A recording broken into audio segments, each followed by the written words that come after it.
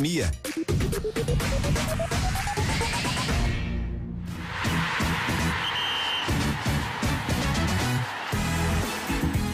Agora, 5h51, é hora de falar de futebol aqui na Band News Minas, segunda edição.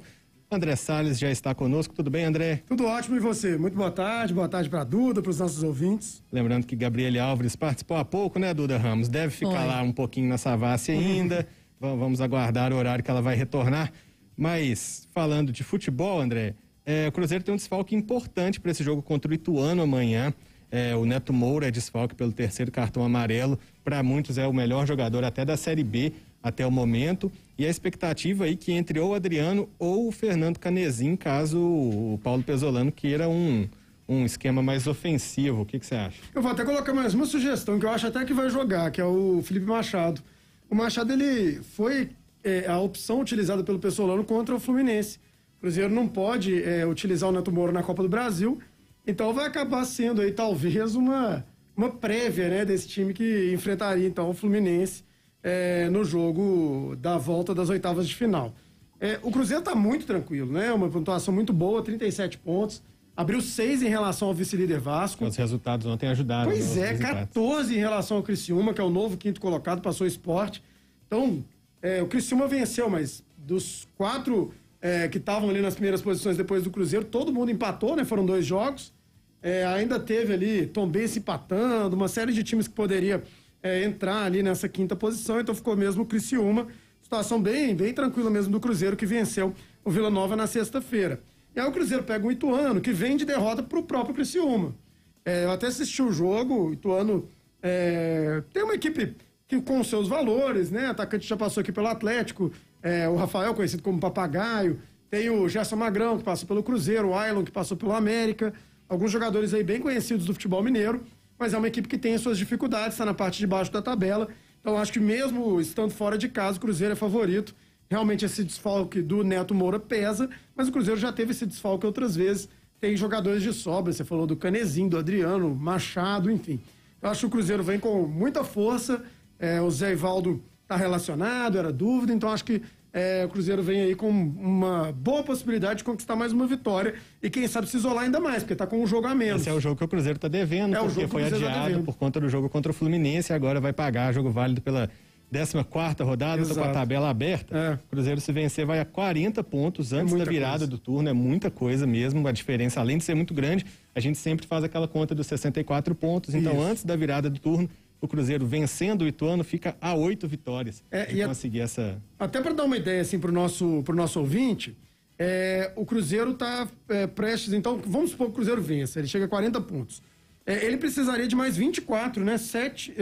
8 vitórias para subir para a Série A e ainda nem acabou o turno, né? Então uma situação realmente muito tranquila. E o Cruzeiro tá se reforçando, né? O Cruzeiro tá acertando com o atacante Bruno, que tava... Bruno Rodrigues, exatamente. Que tava já passou pela Ponte Preta muito bem, já passou pelo São Paulo, não teve tantas oportunidades, e tava no futebol português, então tá muito próximo de ser anunciado.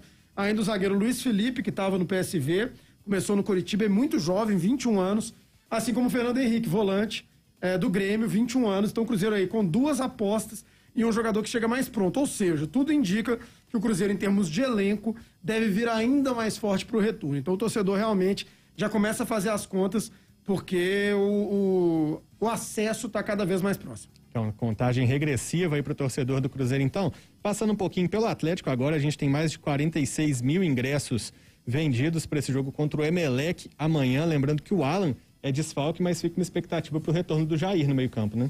O Jair, na verdade, assim, ele tem uma questão ali dos pontos ainda na mão, então dificilmente vai estar em campo. O Atlético talvez vá de Caleb, algum desses jogadores que tem entrado aí. Mas eu acho que não vai ser problema, não. O Atlético é bem superior ao Emelec. É um bom público, né? Mais de 40 mil torcedores, mais de 45, né? Em um horário complicado, que é 7 horas da noite. A gente sabe como é que é o trânsito e tudo, mas é Copa Libertadores, então o torcedor do Atlético vai lotar o estádio para incentivar o clube. O Atlético que anunciou a contratação do Pavon, todo mundo já sabia, mas agora é oficial.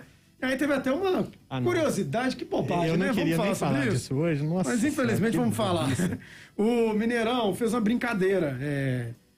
Porque assim, no jogo Atlético e Boca, o Pavon, ele arrancou um bebedouro e tentou jogar ali, né, naquela briga, naquela confusão, e recebeu uma punição de 6 jogos. O Atlético até está tentando tirar essa punição, alegando que o Boca estava participando da Libertadores e o Pavon estava vinculado lá, apesar de não ter sido inscrito.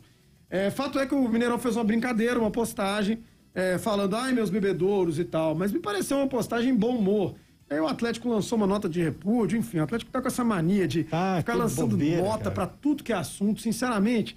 Foi só no Twitter ali do Mineirão, pouca gente deu atenção para isso, acho que uma coisa bem irrelevante, se você quer minha opinião sincera. E aí o Atlético levanta tudo de novo, né? Aí todo mundo fala de novo para criticar a nota e a gente volta a lembrar de um episódio lamentável envolvendo o Pavon. O Pavon já se arrependeu disso, gente.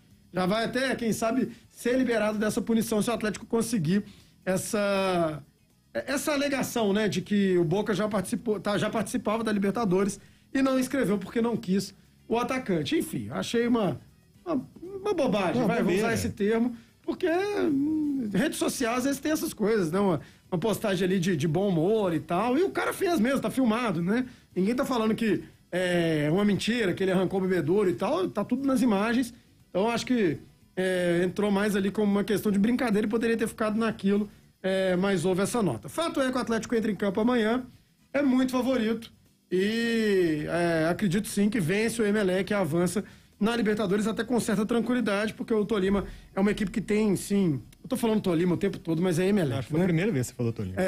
Tolima é contra o Flamengo. O Atlético é bem favorito, assim, em relação ao Emelec. Acho que avança com tranquilidade, viu?